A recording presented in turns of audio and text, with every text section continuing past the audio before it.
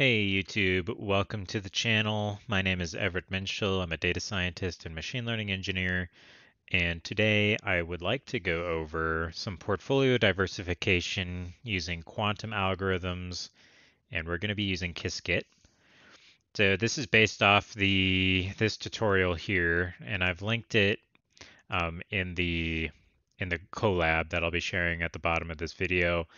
And you can go and you can read through a lot more of the mathematical thinking behind this. I really like Qiskit Finance, and I've been trying to learn a lot more ways to incorporate quantum computing with finance. And so I thought we'd go through their portfolio here. I've tweaked it just a little bit so that it's less theoretical and explanatory and is more, we're going to be basically using real stocks and prices to help us create a pairwise strategy here. But of course, if you want to read more about it, you can go to this link here. I've already run through the code so that we don't have to wait while things get loaded. But you'll need Qiskit, Qiskit Air, Qiskit Algorithms, Qiskit Finance, Qiskit Optimization, and Cplex. So Qiskit is IBM's Python package for quantum computing. Now, I won't actually be connecting to any quantum computers, and Qiskit Air uses certain quantum algorithms that simulate what a quantum computer would actually do. It does cost some money, so if you want me to actually link up to a quantum computer and start running some stuff, support the channel, and I'll make a video on it. Cool, so once all that is downloaded and installed, we'll need to import some things, math, datetime, matplotlib. We're going to be using a lot of things from the different Qiskit packages that we've downloaded. The algorithms that we'll be going through is the NumPy minimum eigensolver, QA. Actually, we won't be using the QA OA, but we will be using sampling VQE, and the optimizers will help us optimize our computation of the quantum, algorithms here. From finance, we're going to be using Yahoo Downloader, and they already have a portfolio diversification import that we can just grab to make life a little bit easier, and I'll show you how down below. The next thing that we need to do is actually get our data. So I tried to grab like 3 different stocks that were different. So I grabbed Microsoft, Disney, and United Healthcare and downloaded them. And the problem here would be I've got a group of stocks and I want to choose 2 of them that might act as good, either a pairwise strategy or just to help diversify the portfolio. We're gonna do 1 month of 2023. I think is good enough here.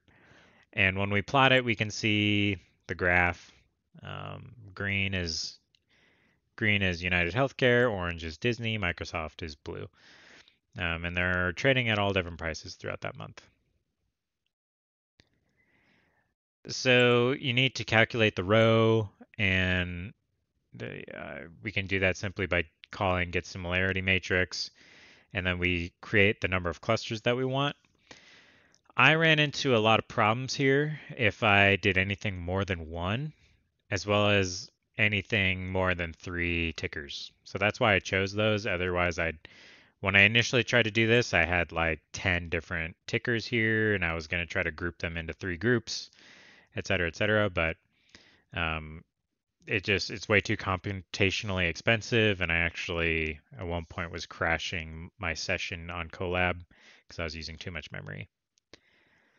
So the first thing that we do is create a classical solution to this problem, and we'll be doing that using the classical optimizer. This is the code here for that.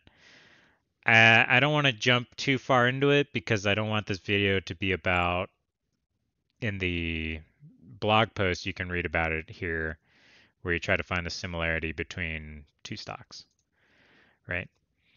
So once it does that, we call the classical optimizer on our variables, and it will calculate the number of feasible combinations as well as the total number of combinations. And then we'll start the quantum computing portion of the quantum algorithm as well.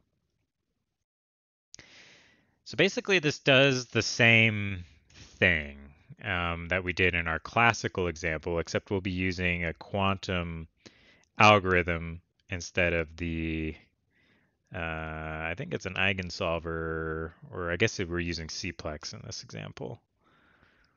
And Cplex is a solution that's also defined by IBM that you can connect to using the Cplex package.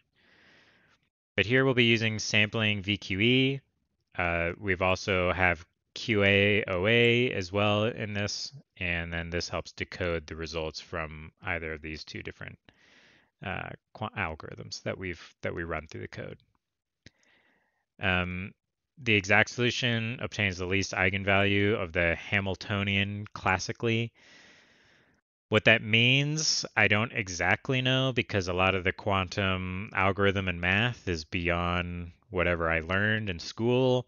And so I'm trying to learn sort of by doing these videos. I chip away slowly, like where are my areas of areas that I'm not familiar with.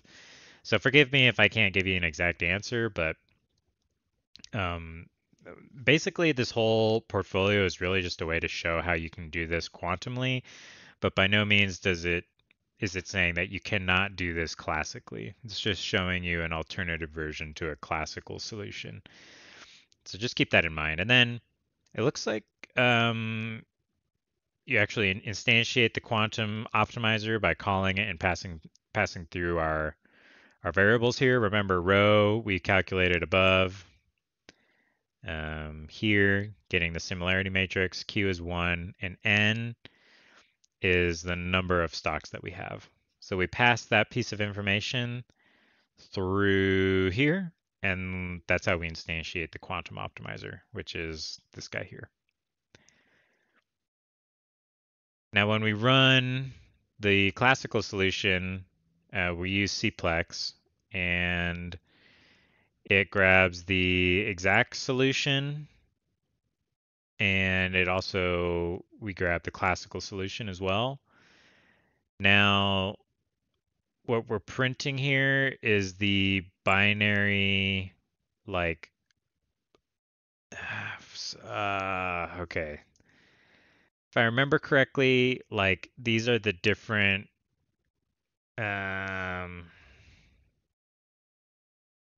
so for instance, like classically, it's either a 0 or a 1, but in quantum, it can be either at the same time. So kind of what we're doing here is making sure that the difference between the classical error in the Hamiltonian solution is less than 0.01 because it means that each set of the code is quantifying our problem at the same value, or it's like the cost of, we're calling it the cost to our solution.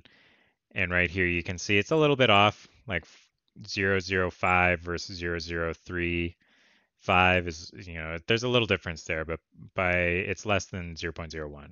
So we're calling it an exact formula, or we're calling it the same, basically, cost. Again, maybe some of you might think I shouldn't be making videos without knowing all the answers, but this is like my way of learning and sharing it with you. In future videos, I'll try to figure out what this means, or explain it better at least. So after that, we get the ground state and ground level, and we pass through our classical cost, and we get this, and it says the Ising Hamiltonian in Z basis is correct. So I don't really know much about Ising Hamiltonian, but it's explained in the blog post. Essentially introduces a penalty coefficient for each equality constraint. And we have to put it in a vector z. The Ising Hamiltonian elements can be written as follows, etc., etc. I am not familiar enough with math to know exactly what is going on here, on a quantum level. But what this is doing is just running through this algorithm via our code here to make sure that the z basis is correct. And if you get something else, it means that your classical cost that you've calculated up here doesn't match. So the way I got the classical cost was by running through the Cplex solution on our classical solutions and quantum solution cost. And that's what gives us these numbers here. And then we pass this cost, or the ground level minus the cost should be less than 0.01, essentially. Cool. So we kind of do the same thing, and we're using the sampling VQ solution. And again, we're just making sure that the ground state minus the state from our quantum optimizer using the VQE solution is less than 0.01, and we see that it is. And we also print out that the sampling VQE does not produce the same solution as the exact eigensolver, but that is to be expected.